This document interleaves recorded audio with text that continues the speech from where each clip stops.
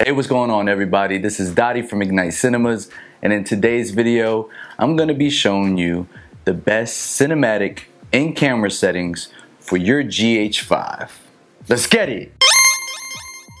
Now, as I told you guys before in a previous video, I am back in love with my GH5 ever since I updated that firmware to 2.3 and got the autofocus looking A1. And if you haven't updated your firmware, I strongly suggest you do it. Click the card above and you can watch my tutorial on how to do that. Right now I want to show you guys my camera, and I'm going to show you the best cinematic in-camera settings that you can use today.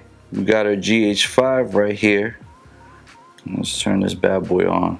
So here's my camera. As you can see, I have the 180-degree shutter angle, which I would strongly suggest you activate. First, we're gonna go into settings.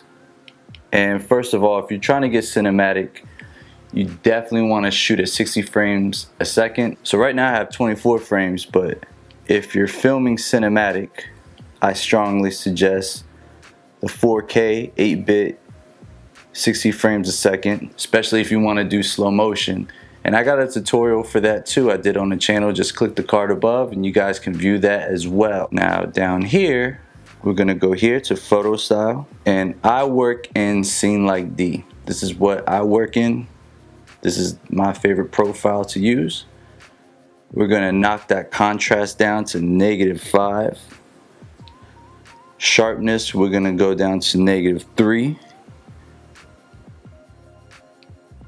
Noise reduction, I go -1. Saturation, I go -1. And I keep hue the same. These are my settings for the best cinematic footage. I'll show you guys some preview clips right now.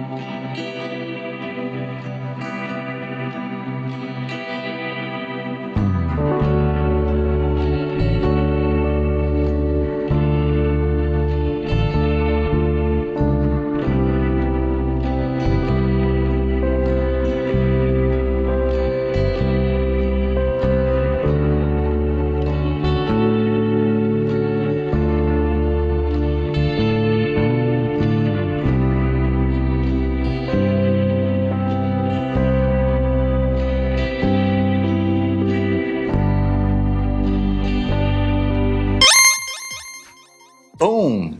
There you have it, easy peasy. I hope these cinematic in-camera settings help you go out and ignite your filming today. If it does, or if it did, don't forget to smash that like button. And if you want to see more videos like this, as well as other videographer training, Final Cut Pro 10 tutorials, vlogs, gear reviews, unboxings, and video business strategies, don't forget to subscribe to this channel so you never miss a video. Also hit that bell button because you'll really be notified, gang. And as always, don't forget to ignite, y'all. See ya.